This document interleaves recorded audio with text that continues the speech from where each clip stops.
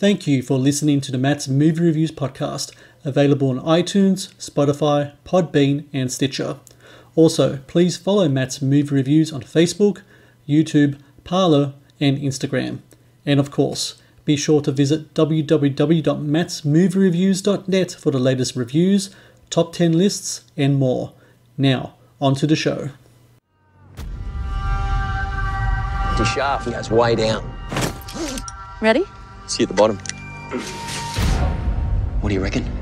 Let's check it out.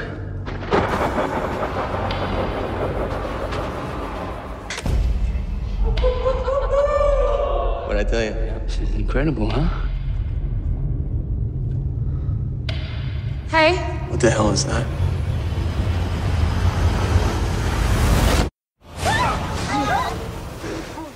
Hello and welcome to the Matt's Movie Reviews podcast. I am your host, Matthew Pejkovic, and this is episode number 280.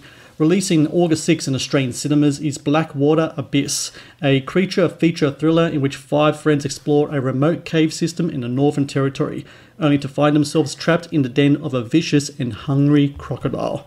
Starring Jessica McNamee and Luke Mitchell, Blackwater Abyss is also a standalone sequel to the 2008 film Blackwater, which to this day still stands in my top 10 favourite Australian horror movies of all time.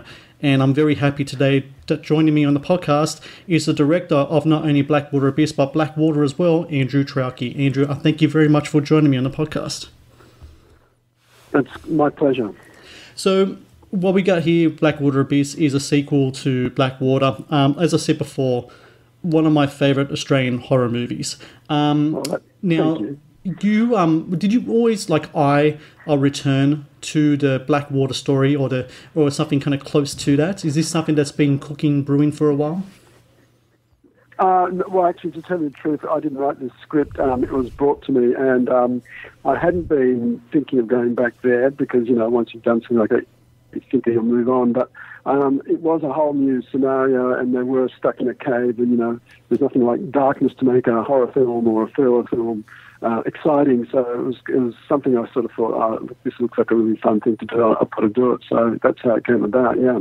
That's really interesting because your previous features, the majority of them, you wrote the script yourself. So in this way, you had 2 screenwriters working on it for you. Yeah, well, they actually had written the script and they brought it to me, and then we did a process of working it out, making it more closer to what I wanted it to be like, and how we'd film it, and character development, and that sort of stuff. So, but yeah, there was a fully formed script before I came on board.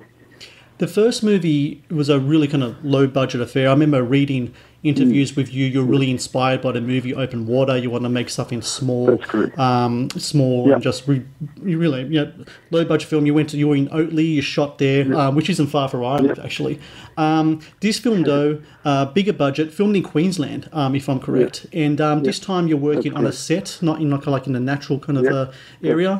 But the film itself is just as thrilling, just as engaging of what you had before, even though you're working with an artificial environment. How do you achieve that working in a set and still getting that kind of that palpable kind of feeling of environment and such, especially when compared to your previous films? It compares really well with those. Yeah, thank you. I appreciate that. Look, I think for me, it's always I'm approaching it. It's not so. I mean, the environment's obviously incredibly important. Like I just mentioned, being in a cave, it's going to be all black. But the real important thing is the emotion you're going to try and get across the audience. And obviously, in this sort of film, it's more about fear and anticipation. That's for me. I'm not a big gore fan. I'm much more about the prelude to the attack. And so, for me, it's just looking at that script and going, well, where in the script are we going to feel that tension and feel that anxiety and want to, close our eyes? And so I just approach scripts from that perspective, which is, you've got this story, but where in that story are we going to have these emotional beats, whether it be anxiety or relief or action or whatever? And so once you look at the story from that perspective, then they would hopefully match up, or at least be both as thrilling as each other or as suspenseful, because that's what I'm focusing on. That's really interesting because I've watched all your films. I actually own the Andrew Traucki box set. I remember when the Jungle came out, when you had the fundraiser. Wow. I have one of those. So oh my goodness, good on you. So your use of tension is like really, really well done. Like the pacing, especially. Thank you. You said before the beats and such. You mentioned just now how much of it is in the script. How much is it also in post? Because I imagine you work very closely with your editors to make sure those beats, that pacing, is also achieved. So was the question, how close do I work with the editor? Yeah, in regards to getting that pacing that you had, the beats that you had in your scripts. No, I'm in the edit suite every day. I'm not one of these people that just goes in and says, oh, yeah, do this, and then I come back 2 days later. I'm there every minute of it. And I love editing. I mean, if someone could just hand me all the pictures and I could just spend 10 weeks editing a film, that would be quite fun, because you wouldn't have to go through all the pain of water and all those things. And I believe editing really is where things come alive. I mean, obviously you've got to have the footage and the performances. And you can't just show the film in the edit, but the edit can really, really start to shape your material. And it's amazing how you just slip something 2 or 3 frames and all of a sudden it clicks. You're right. I mean, in terms of pacing, I'm very, very involved with the edit. I remember talking to you years ago when the Reef came out, and we were talking about working in water. And your answer is very much in league with a lot of filmmakers that have worked in water. It's difficult, it's uncomfortable. But since then, I'm just curious, technology-wise, has there been changes in tech, in camera equipment, etc., to make working in water a little more achievable, a little more comfortable, or is it still the same kind of struggle as it was before? Look, I think you're right. I mean, there were shots done with a GoPro in that film, which, you wouldn't have thought, but because they shoot at 4K, I could, shoot some of the crocodile on it. I could do other bits and pieces with it, and that was just me with a GoPro. So in that regard, it's really, and look, all the technology is moving along incredibly well. So I think you're right. I think it is easier, but it's still people struggling through all this water, which is, heavy and to be resisting you. And if you're in the sea, then there's creatures in there as well. And, with this one, the temperature of the water and the salinity, because it's a set, you've got to keep it clean so people don't get sick. Yeah. So it is a big headache regardless of where you do it. And the fact that the technology is improving is helpful. There's no doubt about it. But you still got to get through water. The crocodile itself in your film, with both Blackwater and the Reef, you went to great pains to try to get authentic footage, and then you kind of use that in your movie. In this case, there'll be a CGI there. Before your relationship with CGI before, you were kind of not against it, but you were like, if I can find a real thing, I'll use the real thing. How did it work in regards to this movie? Did you still find some authentic croc footage? Did you use CGI to copy stuff? Did you merge them together? How did it all kind of come about? Yeah, so I went up with a cameraman and we shot this amazing crocodile that's owned by this amazing guy. Hello, you still there? Yes, I am. Yep. Hello? Oh, yes. sorry. Yep.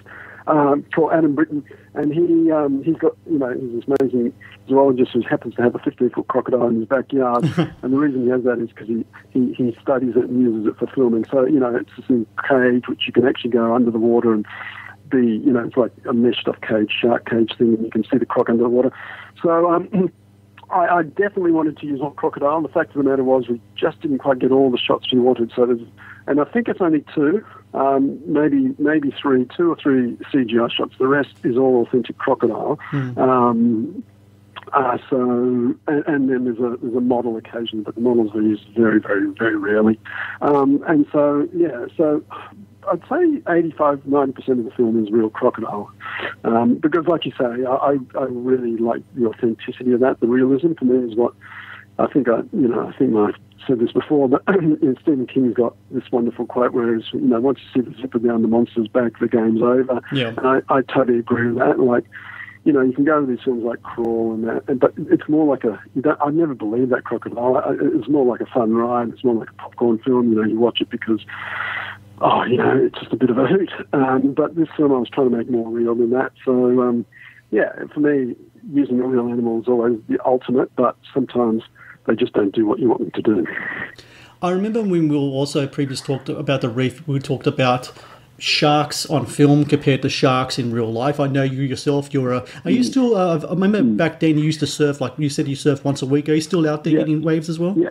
Yeah, I just got out of the water then. And so your relationship with sharks in the ocean, you're very much about shark conservatism, etc., conservationism. Excuse me. What about crocs, though? Because crocs, we're talking about very different kind of beast here. You had your friend who has his own crocodile. Once you're in there, once you're that close to a crocodile, what type of emotions go in what goes through your head? Even though you're very much, you're very much a lover of the ocean, lover of nature, but there's got to be some trepidation, especially considering the primal nature of us as a human beings. Yeah. No, they're really, like, out of those two, if I had to face one of those two, it'd be a shark any day. Because crocodiles they're just cunning. You know they're watching you. You know they're in a stealth mode. You know, as soon as you put your foot wrong, bang, they're going to go for you. You know, sharks, from everything I've read, it's just an accidental, unless it's maybe a tiger shark that's very hungry, but if it's a great white, it's probably an accidental hit. It's checking out to see if you're food, but unfortunately, when it does that, it probably lacerates you. So, but with a crocodile, no, they're going for you. They want to eat you. I feel a lot more dread around crocodiles than any other animal. You know, like they're cunning. They just, you know, that they want to get you. So, there were times filming this big croc where you go, where is it? And then you just see these little eyes just staring at you, and you go, oh my God, it's just there. You know. So yeah, it's a frightening animal. Sharks, I guess you could say, their attacks are more born out of curiosity, where crocs, it's more of a methodical kind of thing there. That's my understanding. Yeah, I mean, I've never had a shark attack me, but from everything you read, the experts tend to say, look, they're just experimenting. They're just trying to see if you're a food source or not. They don't really like humans. It's a mistake, and on they go most of the time, not always. Whereas the crocodiles, you know, they'd eat you. So I read that in the UK, after their lockdown, the first film that was actually a new release film that was in cinemas was your movie. And I'd imagine that an opening of a film at any circumstance is a nerve-wracking experience. You put in the time and the effort. There's so much at stake here. When it has that, you have people kind of coming out of this stupor and they're going into a cinema for the first time and they're watching your movie. Is that experience enhanced even more so? Yeah, look, it's a great honour because, you know, you sound like you know a lot about the movie industry, and you understand that cinema screens are very competitive pieces of real estate, and it's only those that have got a lot of money, like the big studios, that can afford to, you know, chuck them on every screen and spend $500,000 or $5 million on publicity so that everyone knows they're out there. So to have the opportunity with a small film like this, because it is small, like, I mean, when you compare it to the, you know, the Avengers or anything like that, to be able to go out and be on 100 screens, it was a great thing. You know, still under COVID conditions, only 25% full and stuff like that. But yeah, it was great. It was really good to see that it was getting a theatrical release in the UK. That was exciting. Just to end our interview, speaking of sequels, I've read that there might be a sequel for The Reef as well. Is this true? Oh, you're very well researched, man. Yeah, there might well be. And that's something that I'm sort of working on. I don't really want to talk a lot about projects that haven't come into reality yet because they seem to somehow get jinxed or something. But yes, no, there is a thought of that because, I had an idea which I sort of fell in love with, so I decided to write it, and all of a sudden there was a script there, so now we're going to see if we can make it. That's right. Well, before that comes out, for everyone out there listening, out in cinemas August 6th, which is tomorrow, Blackwater Abyss. If you love your creature features with some bite, I really recommend you check it out. Go to the movie, support Australian film, and watch this movie. And Andrew Traucki, look, it's always great talking to you. Like I said, a fan of your movies. So happy to see you back there filming. I can't wait to see what you do in the future, and thanks a lot for joining me. Thank you so much. I really appreciate it.